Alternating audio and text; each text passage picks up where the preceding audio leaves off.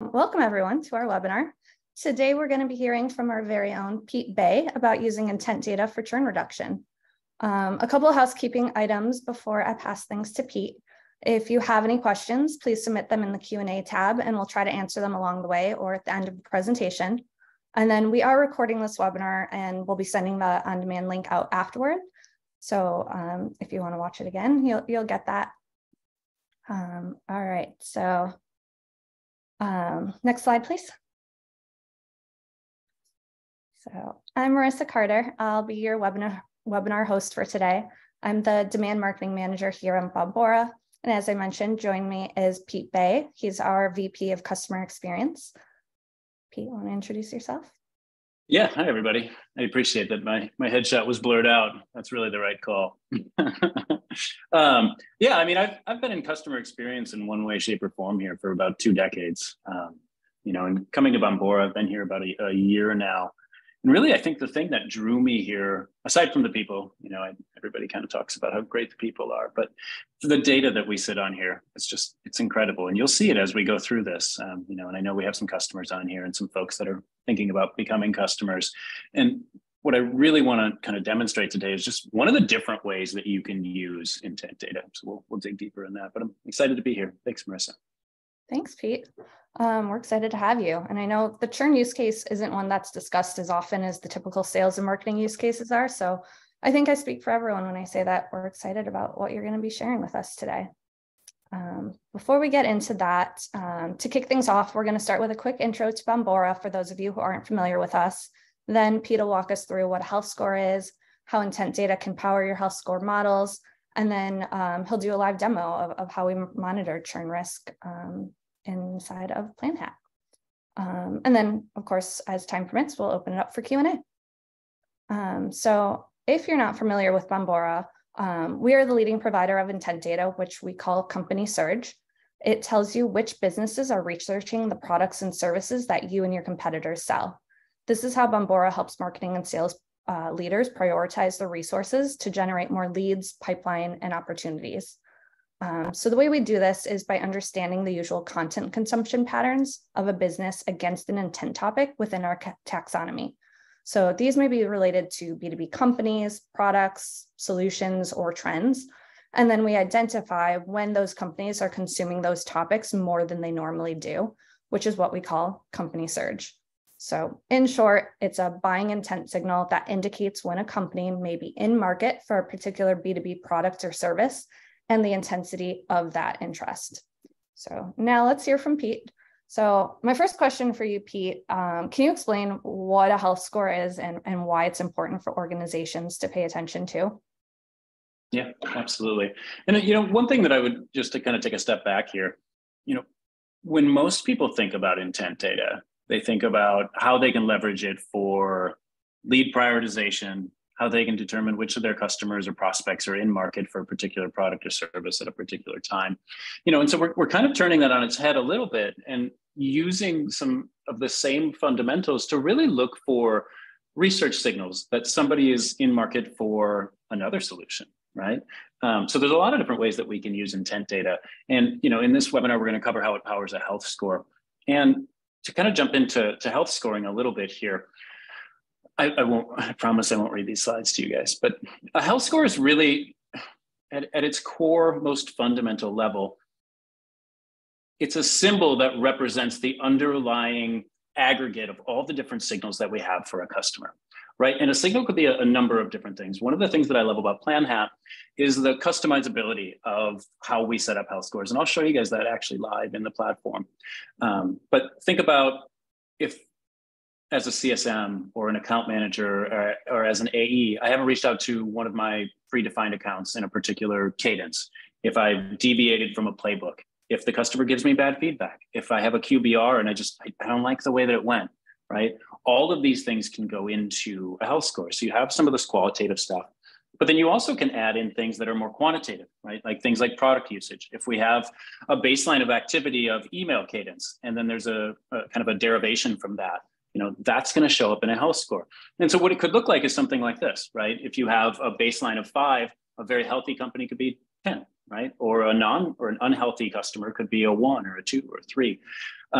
in our organization here, and you'll see this a little bit as we start to go through kind of the live demo, is when a customer's health goes from 5 to 4 to 3, once it gets into that 3 range, we know there's significant variation from the baseline. So we do what's called a red accounts meeting.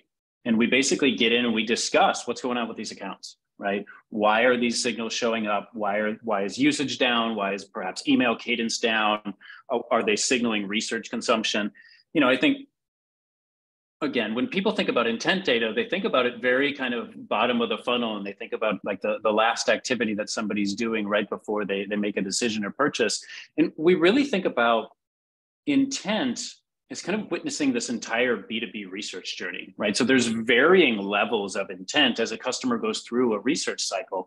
And one of the things that we're trying to figure out here is where is a customer within that research cycle? And we use what we call a surge score to determine kind of the level of depth of research in which they're at. And I'll show you guys that a little bit as well here.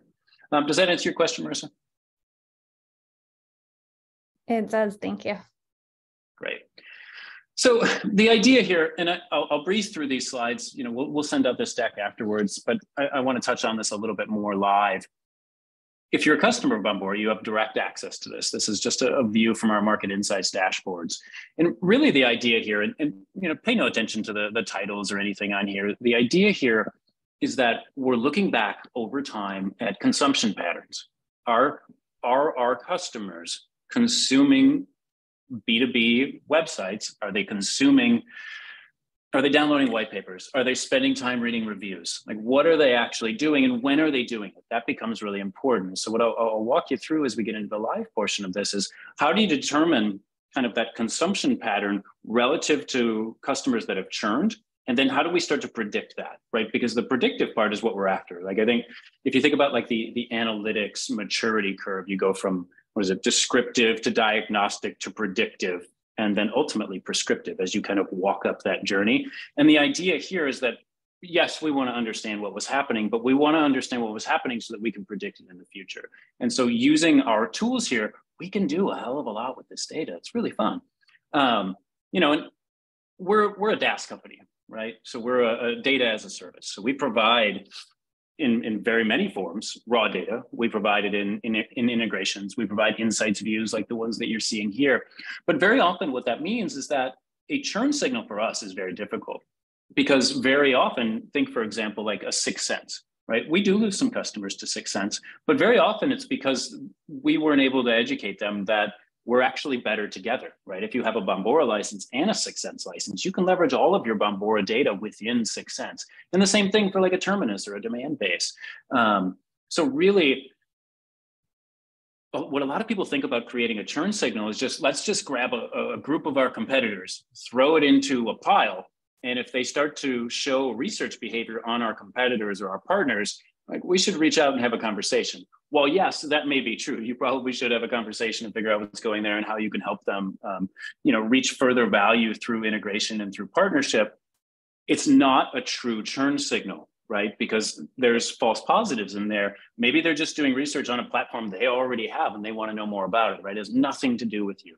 So what I want to show you is that in order to create a churn signal, as we call it, or a cluster of topics, because everything on our side is based on topics within our taxonomy that are classified via our NLP engines or natural language processing on our cooperative sites. But we want to create a group of topics that aren't just intent data. It's not just our brand name. It's not just our competitors or partners. It's also all of these other things that could signal kind of macroeconomic things that are happening within the other environments and ecosystems. So I want to walk through that a little bit. But same thing, right?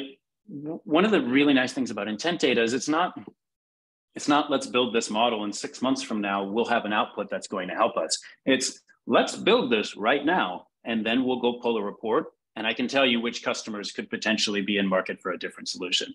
Like, to me, as I'm not really a millennial, but I'm not that far from it. I feel old at this moment, but instant gratification is still something that I love, right? Like, Amazon has trained us all to basically just demand instant gratification. So if I can go in here, set up, do a quick look back, determine what my customers are consuming, set up a signal, and then go pull a report against my current customers to see what's going on in market, like, that's pretty darn exciting to me. Hopefully it's exciting to you all. I assume it is, or you wouldn't be here. I have another question. How often do you recommend teams be checking these churn signals and health scores? Should they do it daily, weekly, monthly? So we meet weekly from a Red account perspective, but we build playbooks and action from an automation perspective on demand, right? So if a customer starts to move into a customer health score that we determine to be, less than optimal, we start to build nurture and education campaigns, right? Depending on what we're seeing from that particular customer, depending on what their use case is, their size, their engagement with us, we create kind of this cascade or this scaffolding of different use cases that we can then go out and nurture for them and educate them on. And sometimes it's genuinely CSM, AM, reach out, right? Like this, it's time to have a conversation with this customer. Maybe they aren't looking at something from Bombora, or maybe they are, right? But we've got to get in there and figure it out. Sometimes we have clearer signals than others, and I'll touch on that a little bit. But I'd say that at a minimum, you should be discussing this weekly, right? I think that's easy enough to fit into an existing workflow. I know many organizations that have customer success teams have some concept of health remediation, right? And often that's a weekly or biweekly cadence. This is an easy thing to work into that. If I'm working on key accounts and I've got 5, 6, 7 accounts, this is something I'm probably looking at, if not weekly, bi-weekly, monthly, before I'm talking to them in my monthly meeting, in my QBR, my bi-weekly meeting, right? There's so much intelligence that can be gathered here. What I'm trying to show with this screenshot here is genuinely, it's not just about logging into the Bombora UI and pulling this report and building these signals. We can put this data where you want it to be, right? If you've got an existing integration within Salesforce or within HubSpot, we can push these things to where your customers live or your CSMs live, right? And part of that is genuinely, we just want to make this as easy as possible. Come into the UI, I'll show you how to set it up.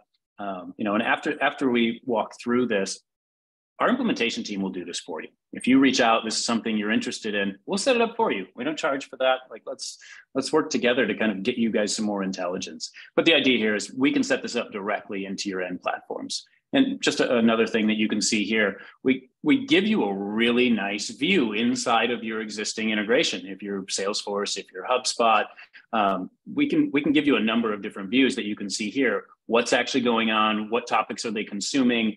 At what kind of consumption pattern are they consuming? And we can show week over week trends. And I think that stuff becomes really powerful, especially as you start to build them into third parties like a PlanHat, which is a customer success platform to power a lot of the automation that we use on our side.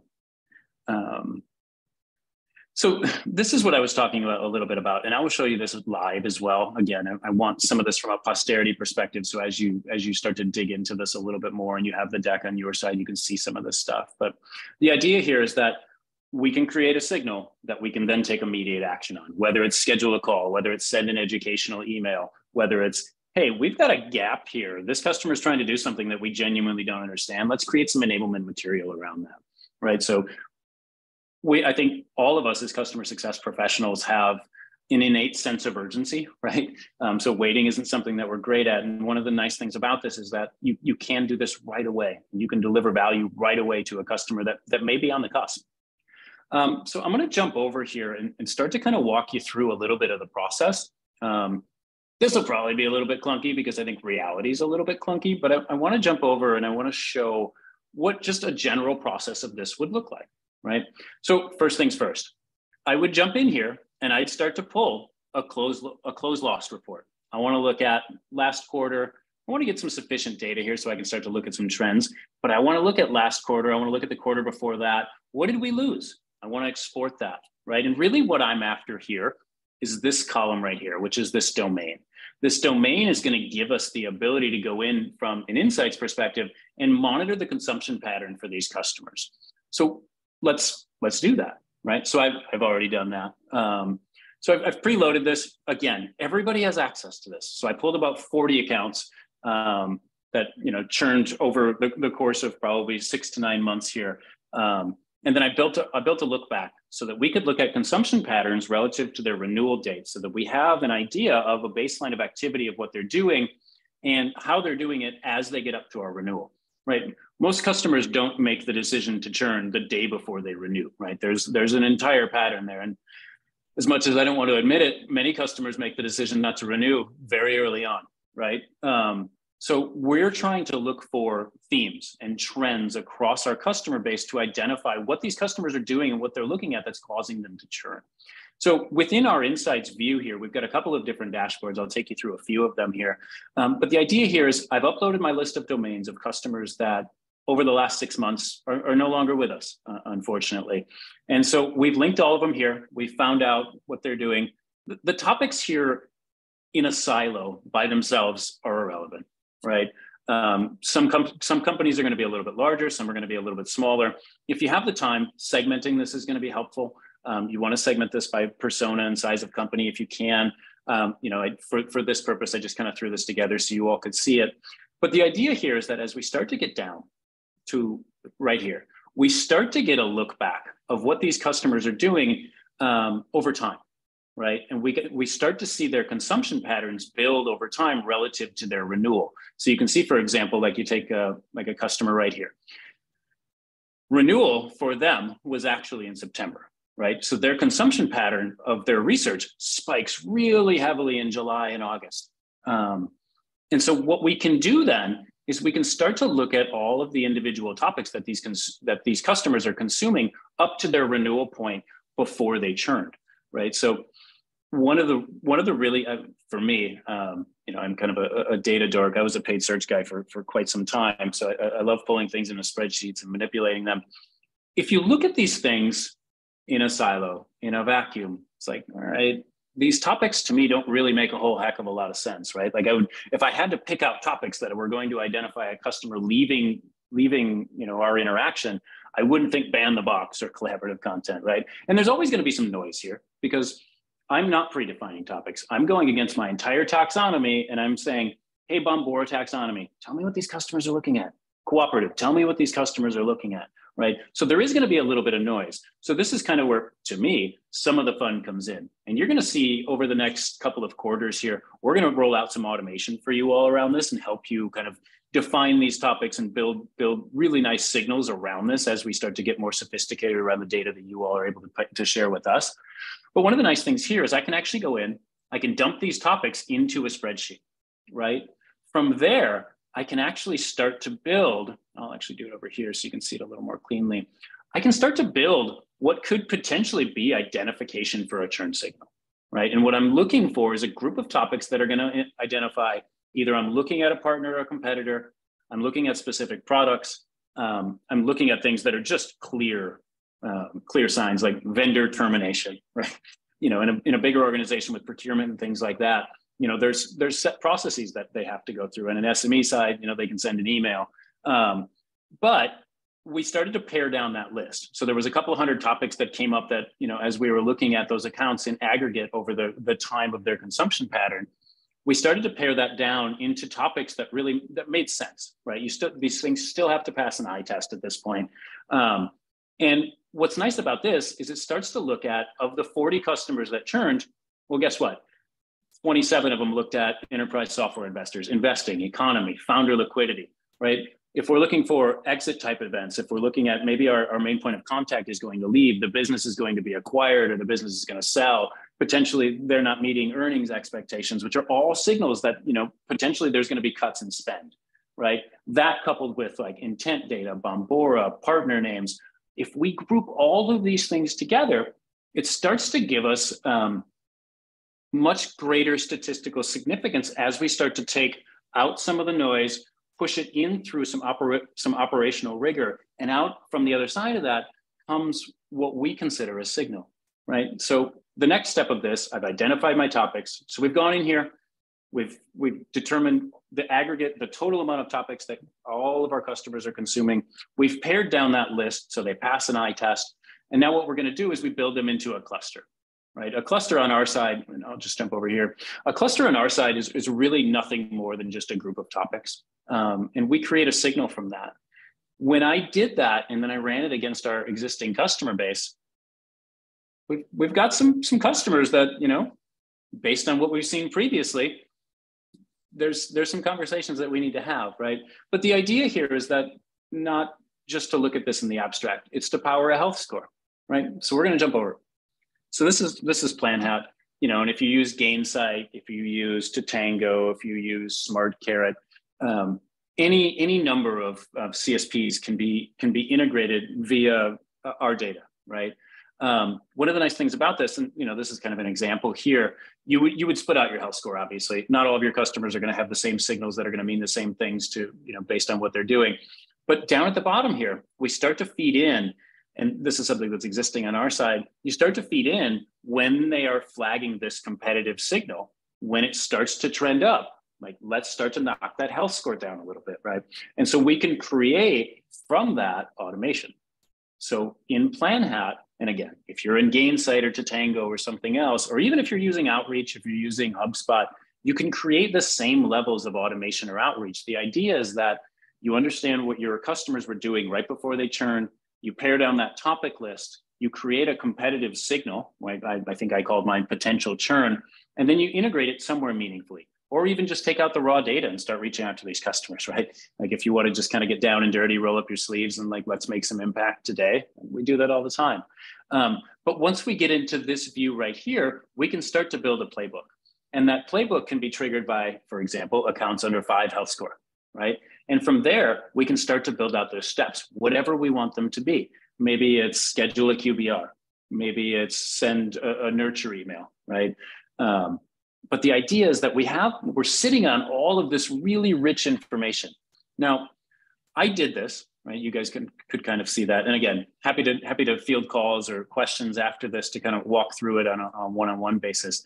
But when you actually take this and then put that competitive cluster or that potential churn cluster or that grouping of topics against our existing account list, like, we've got some customers that we need to go have some conversations with, right? Like, you see a lot of those topics being triggered. Now, again, an individual topic very frequently isn't going to be that pure of a signal for you, unless it is so perfect, right? And in some instances that happens. But FTE reduction, layoffs, economy, founder liquidity, and then also looking at a partner like 6 Sense, like, let's have a conversation, right? We should be able to light that data up within 6 Sense for you. But I think that's one of the things that is really nice, is just kind of the immediacy of this entire concept here.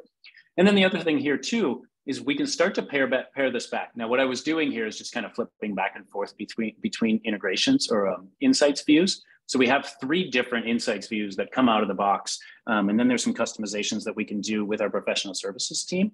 The first view that you saw was trying to drill down into those individual accounts, get the trend over time.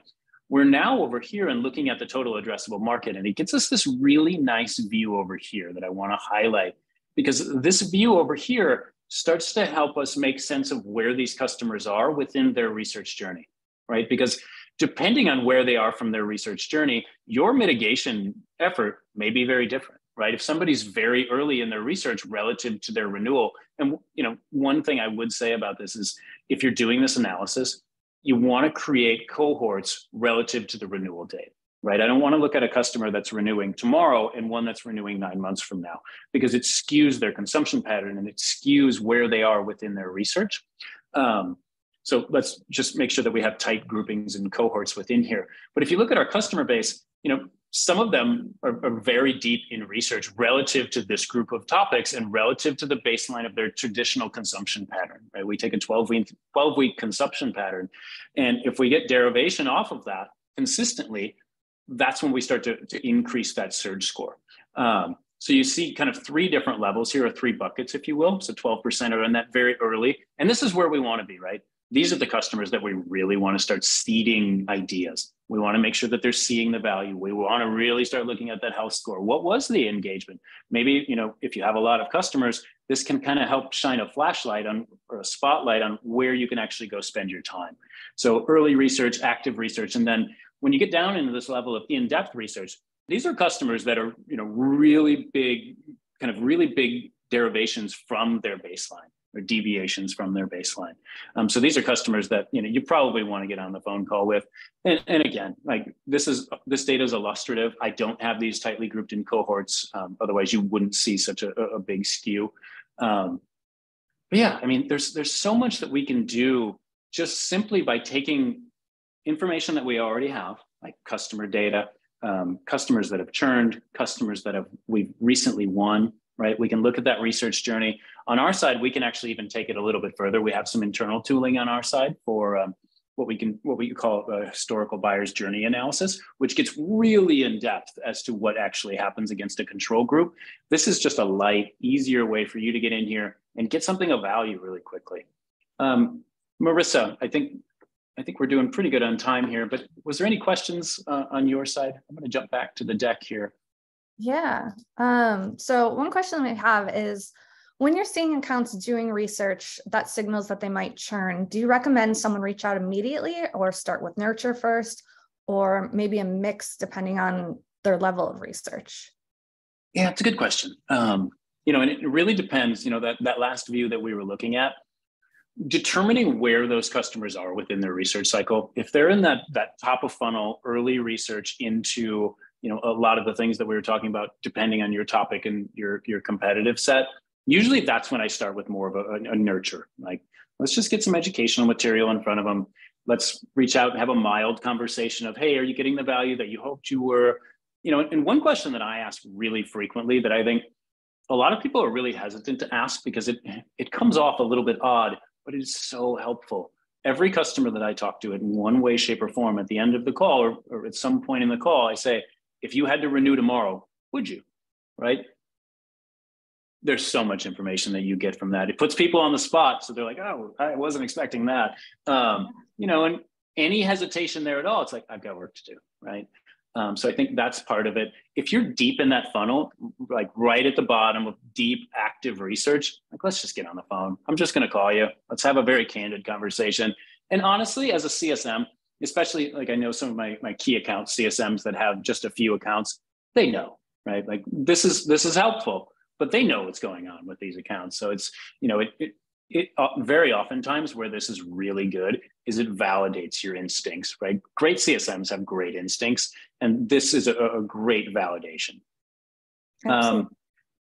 One thing to cover off on here, this was based on a Forrester study that was done, I believe it was a TEI or total economic impact study, but 10% reduction in a very large organization in customer churn just using our intent data to monitor. Like it's incredible. Like there was millions of dollars there. The other piece of this is since we started using, we're very big on drinking our own champagne here, but since we started using this here, we've seen a 60% reduction of customers that go from red, who are in that red area, to remediation. So it works. It genuinely works.